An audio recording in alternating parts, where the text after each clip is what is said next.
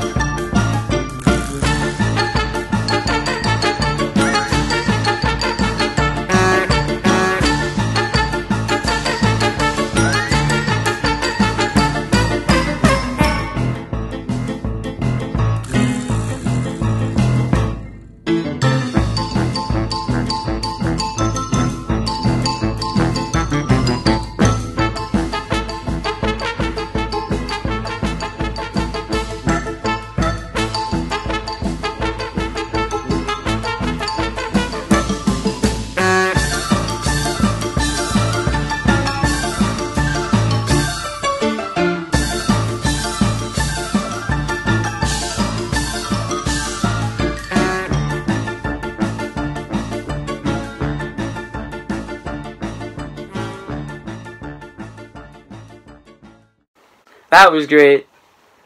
Next, we have Jackson talking about his puppy. One day, not that long ago, I was sitting at home when I went on Schoology. An alert popped onto my home screen that told me about an interesting project idea created by our teacher, telling us to tell a story about how life is different in quarantine.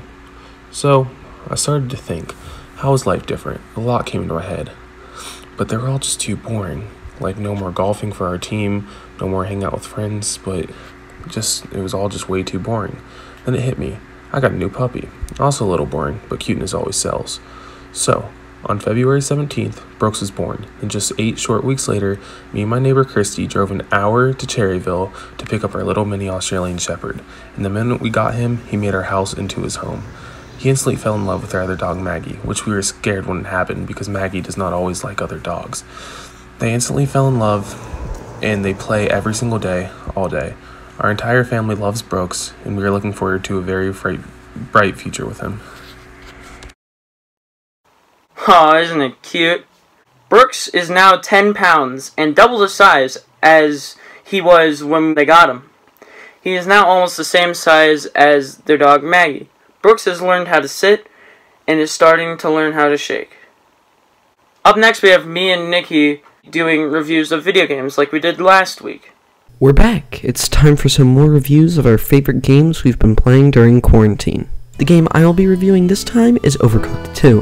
Overcooked is a nice cooking game to play with your friends. It's super relaxing and features a multitude of different themes and a bunch of wacky chefs. Just kidding, this game is unbelievably hectic. You'll need cooperation levels that put Portal 2 to shame. Throw ingredients into pots, throw ingredients and miss the pot, fall to your doom, and after all of that, only get 1 star. Okay, Nikki, just breathe in. Out. You move through levels one at a time, earning stars which you need to access the levels further on. If you complete a secret objective in a specific level, you can unlock a secret level. These are very challenging and may take you a few tries to not improve at all. I really suggest not playing this game by yourself. It's much more fun to blame other people for your mistakes.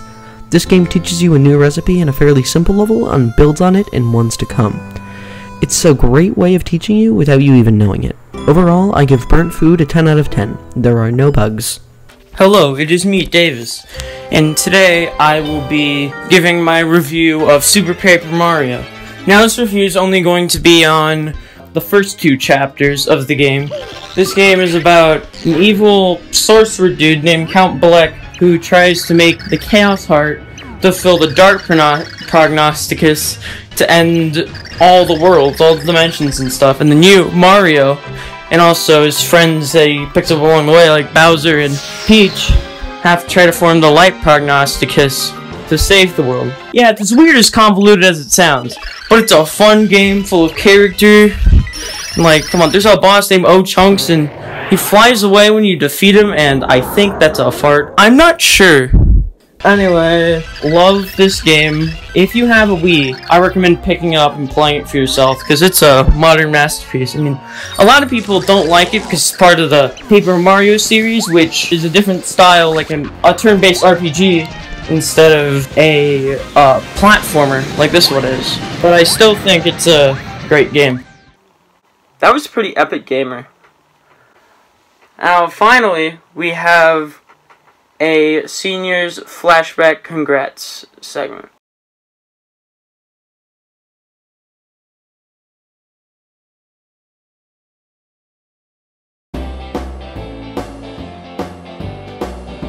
Man, it's been really rough, you know. First, I asked the superheroes if they felt that. Needs me around anymore. Play a lot of bingo. The retired superheroes spend their time playing board games.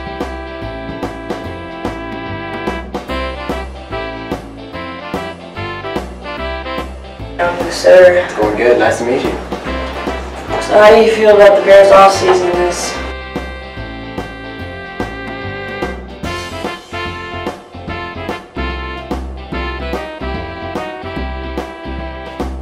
What is up, CSD? This is Connor here.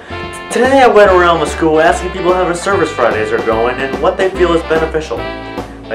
So the following clips are interviews I collected from today.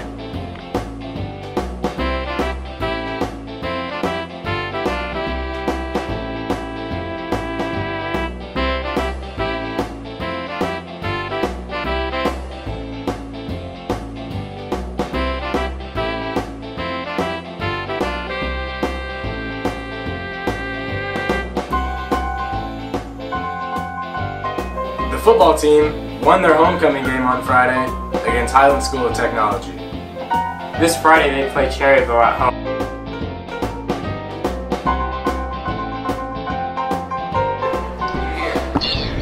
The correct answer is Laurel. Thank you for watching the CSD Newscast this October, and be sure to tune in next time. I'm Josh. This is Sam. Signing off.